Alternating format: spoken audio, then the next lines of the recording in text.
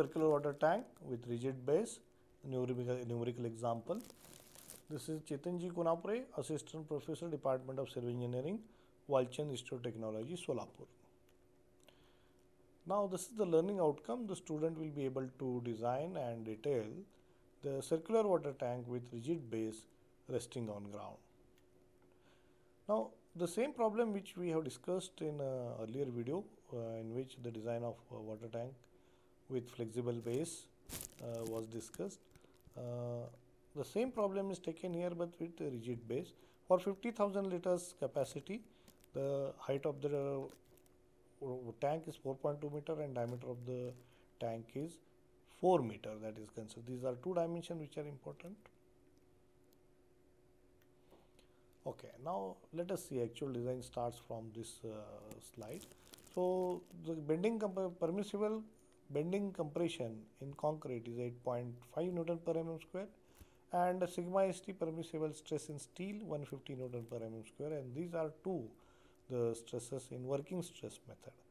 So M is the modular ratio, that is 280 upon 3 sigma CBC, and it has calculated 11. Now let us see the design constants. In case of working stress method, the design constants shall be prepared first, calculated first. So this is the N. So M into sigma CBC divided by N bracket M sigma CBC plus sigma ST. So which has calculated 0.384. J is the lever arm constant, which is 1 minus N by 3, and it has value of 0.872. K is 1.5 sigma CBC lever arm constant into N, and it is 1.482. So these constants are for M20 grade of concrete and Fe415 steel. Now first is the design of cantilever action, is this most important design parameter, because the wall is having rigid base. Rigid base means laterally it is restrained. Once it is restrained, so there is no cantilever effect. There will be again hoop effect also. So in case of this cantilever action, the height above small h above base up to which the cantilever action exists is given by h by 3.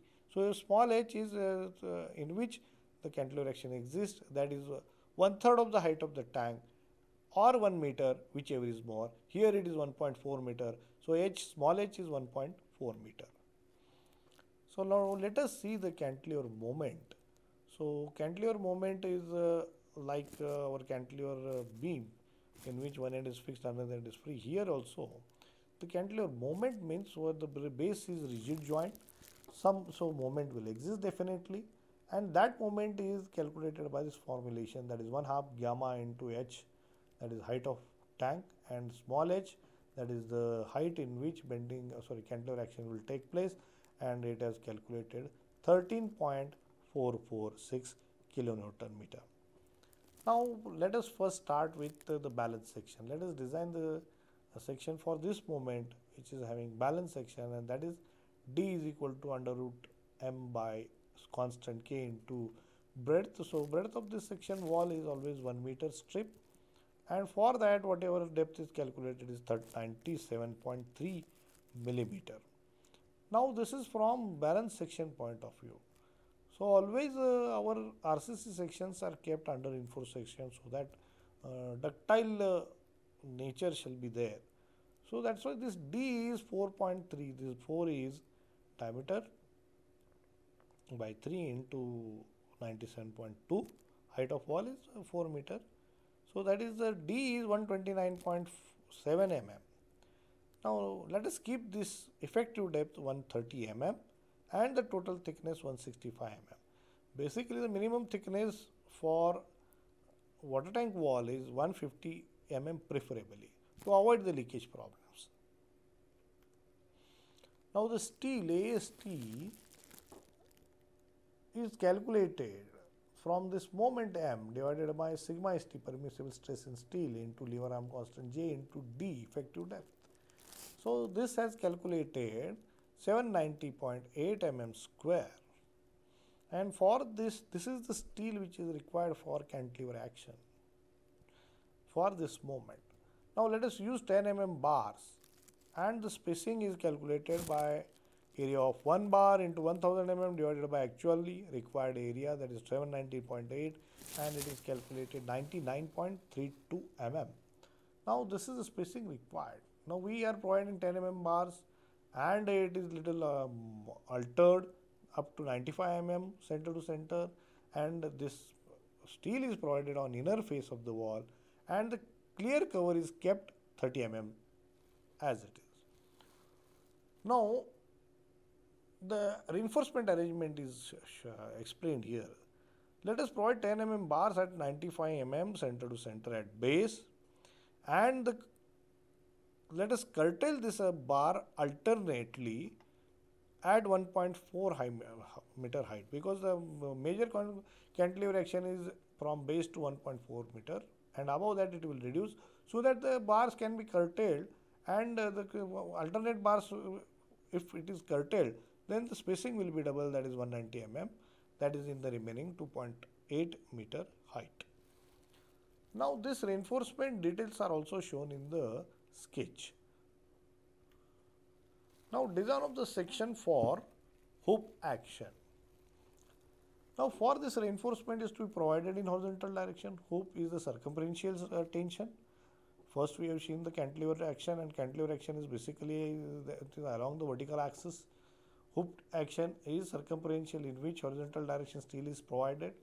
So maximum hoop tension is at 1.4 meter, and this hoop tension is given by this formulation: gamma into h, that is height of wall, minus h, in which the cantilever action will take place, into d by 2, and it has worked out for 54.88 kilonewton. Now this is the steel which is provided or which is required for hoop action, that is hoop tension divided by the permissible stress in steel, and it has calculated 365.8 mm. Now again 10 mm bars can be used if we observe the steel amount. So 10 mm bars can be used, and the spacing is 214 millimeter. So for hoop action, let us provide 10 mm bars at 200 mm center to center. So for cantilever action, the steel reinforcement is calculated, and that it is up to 1.4 meter. The reinforcement is calculated, and for hoop action also the horizontal steel is calculated. In both these actions, the diameter of bar is kept same, 10 mm. Now let us go for check for tensile stress in the concrete. The sections are designed, reinforcements are also calculated, but whether the section is safe from permissible stress in the tension or not, that shall be checked first.